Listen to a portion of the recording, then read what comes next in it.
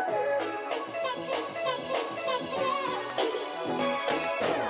guys, it's me, Lauren, and welcome back to my vlog. As you can see, I have a kind of different setup right now. I look like Megan at her podcast. We're doing the podcast setup with Lauren. Yeah, so I actually don't have to wear these headphones, but because I'm so conceited and I love listening to myself. Hello po. Natutuwa po siya. Ang ganda ng boss ko, solid. What was I saying? Distract ako. If you put your mic, it has to be derecho, like your mouth to that part. So What talk, up? say hello, sunod-sunod. Hello, hello, hello, hello, hello, hello. Ooh, sound effect. So, ginaya ko lang yung setup ni Megan. I'm actually in her condo right now shooting. As you can see, parang medyo high-end. May mics. High-end talaga. May mics, may earphones, magandang ilaw. Kasi pag condo ko, sobrang it's so shitty. So, Girl, this is just the sunlight. I know, you have better sun here. Richer sun. Wow. So anyway, this is like Megan's first time guesting on my vlog with her permission, because the first video that she was in, I kind of just like Bombarded her. Yeah, I bombarded her and ginulo ko lang siya. Hence the title, Annoying My Sister. Yes. Based on my last vlog, it was with Mom. Did you watch it? No. Okay, she didn't watch it, but You she didn't saw send it to me. Well, you should subscribe and turn on the notifications. Oh. I think I have, but I'm not sure. Okay, so anyway, that topic was mostly about like my relationship with Mom and about her and Dad separating and how actually life is still great even if you come from a broken family. Okay. Diba? So it's not a secret that we come from a broken family. So I kind of want to just continue the topic a little bit, because like that's from like a mother and daughter perspective, and this is more like a sister perspective. Okay. Yeah, so I'm gonna ask you some personal questions, and kung ayaw mong sagutin, edit out na natin. Sige. Okay naman ako doon. Wala naman problema. Also, notice how many times Lauren rolls her eyes. A lot. She's like, That's my thing. A lot of people, they know us as siblings. Sometimes they don't, which is alright. Yun nga, public figures tayong dalawa, especially you, like you've been in the limelight for so long. A lot of people know you based on your career and based on what you choose to show on social media. I think a lot of people don't really truly know like the essence of you and like where you come from. the essence of me.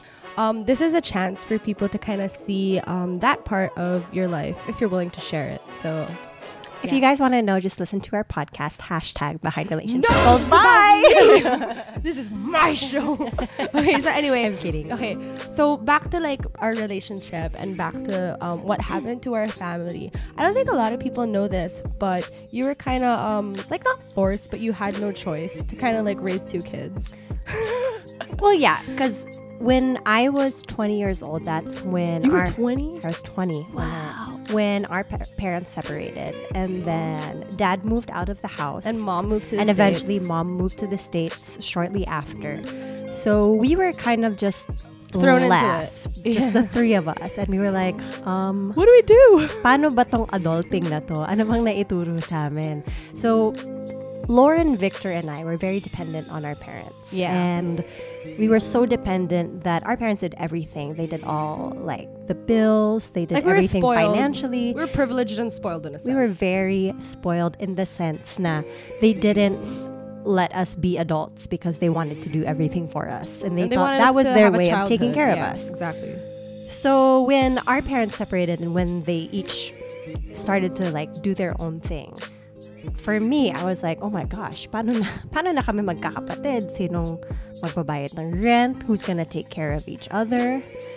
And I think it was because you were the eldest, so you automatically had this thinking na parang, oh, ako yung pinakamatanda. I'm the one who has to take responsibility. I'm the one who has to kind of figure this out for everyone. Yeah, and I thought na since I was your ate, I should take care of you. Like there wasn't even a question of should I take care of Victor alone. No, I knew that I had to take care of you guys because who else would? And I didn't want to leave you guys because you were my siblings. I mean, di ba nga, blood is thicker than water. So, no matter what happened to us, kahit na broken family tayo, aalagaan ko talaga kayo kahit anong mangyari. Iyak tayo. Roll eyes again. No, but that's the truth. So like a lot of people don't know this, but like Megan like helped Victor. Like you put him through school. You were there for me. Like because like I was working, so during that time I didn't really need a lot of help financially because I could kind of handle myself during that time. Okay, so let's do a little backstory. So when it was just us, I was still struggling with my career because I didn't really know what I wanted to do, if I wanted to host, if I wanted to act. And there wasn't a lot going for me yet at that time. I had a lot of hosting gigs, pero syempre, kung walang work, walang kita. And walang mangyayari, walang tayo pambayad ng rent. So that was the time when Victor needed money for school, and we had to like really find out what to do and where to get that money from. So coming from my background where I didn't know how to handle money, I didn't know how to do accounting or how to save in general, it was really hard for me because I was just looking at my bank account, seeing if I could pay for this and seeing if I could pay for that and what worked for us as a family. So it was difficult because I didn't know what I was doing, honestly. So how did you figure it out? I played it day by day, but Mikael was already my boyfriend at this time. And I would ask him for his opinion, although he didn't want to super dive into it because you guys were new as a couple. We were new as a couple, yeah, and he didn't want to get himself too involved because he didn't want to offend anyone. But he was probably thinking it's none of his business. Yeah, exactly. So he wanted us to like be able to do our own thing and just be there as like a guidance. But when it came to family matters, he didn't want to like put himself too much in there yet. Well, if you think about it, it's kind of amazing how like that was like what 10 years ago. Yeah, it was 10 years ago. And sometimes like when you're stuck in a position like that, when like times are really hard, you always think that you can't go anywhere, that you're just gonna keep going down. But then now that we're all in like better parts in our life, better places in our life, dun mo makikita na parang you really have nowhere else to go but up.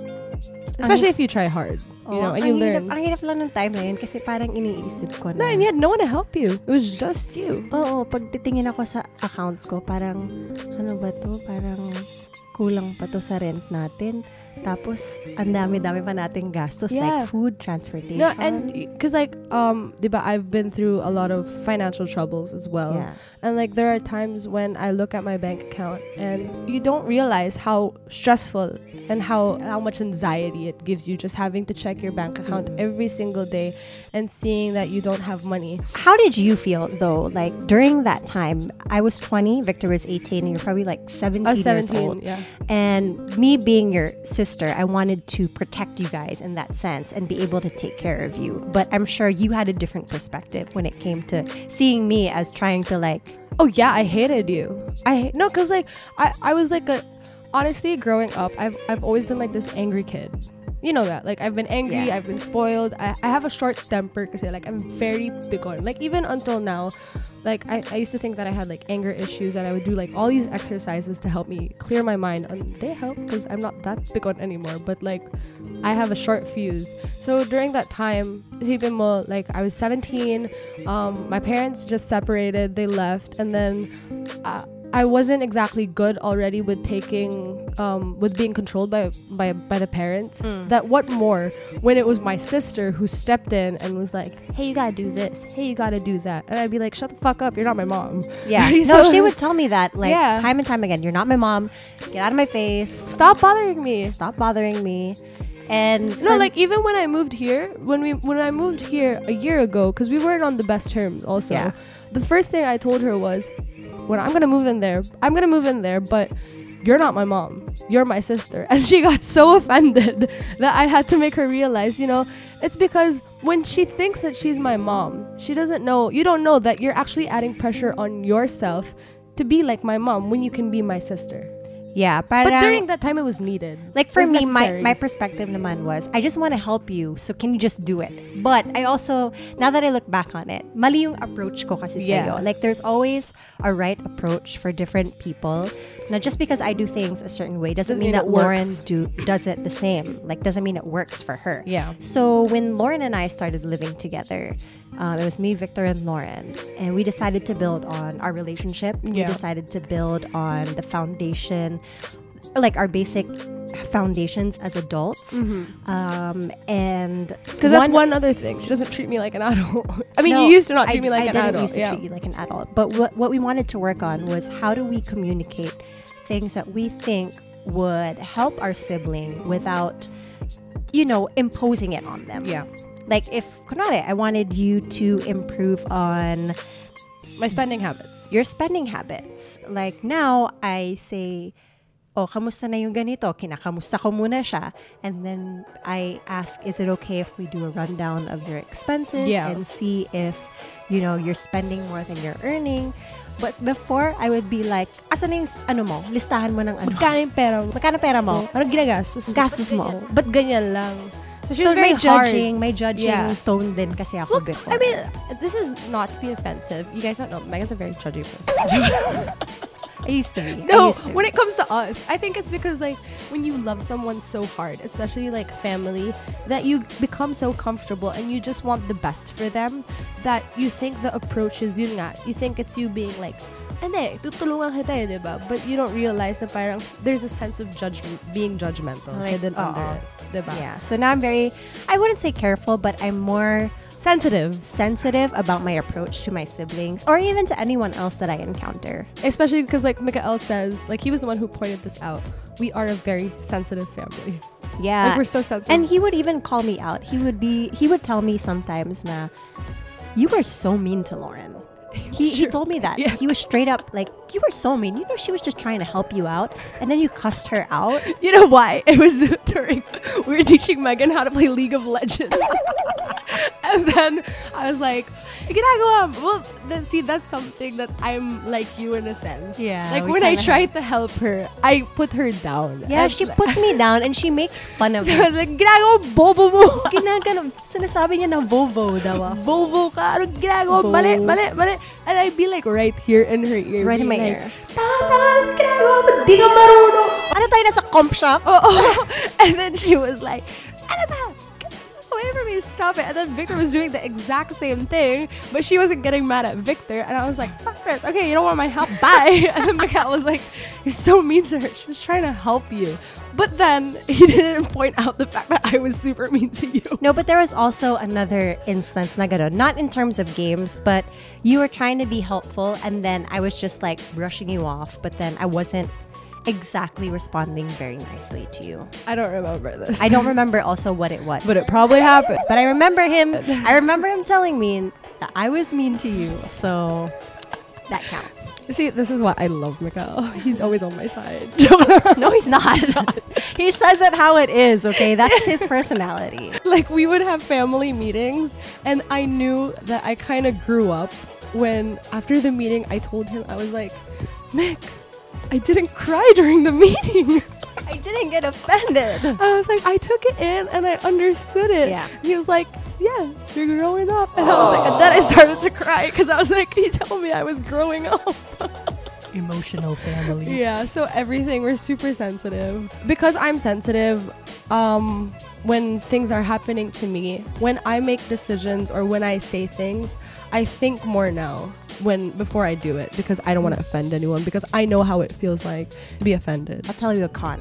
Yeah. When you're sensitive is when somebody does give you criticism, sometimes you take it to heart. When you just need to listen to it and learn from it. Okay. Okay. So Megan talks all the freaking time. She's like, Lauren, are you doing this? Not like that, Lauren. Excuse me. And then you do this. So that's basically it for this video. We're gonna cut it short because this video is actually gonna be 2 parts. Kasi gusto ni Lauren 10 minutes lang yung video. I'm actually just here. I'm using my sister to get views. So thanks a lot for being on my channel. Pag wala tong views, bahala ka. Ibig sabihin na wala na yung star power mo. Sabi ko naman sa'yo, di naman ako sikat. So huwag ka na mag-alala. Okay lang, mas sikat ka pa rin kaysa sa akin. Let's ride on the wedding. Joke lang. What? So there. Thank you so much, Megan, for being honest during this thing. And then if you guys want to watch the next video, then that comes out next week. It's a Q&A with this girl right here. Wow. Yeah. Why? Listen to the podcast. #BehindRelationship. Go.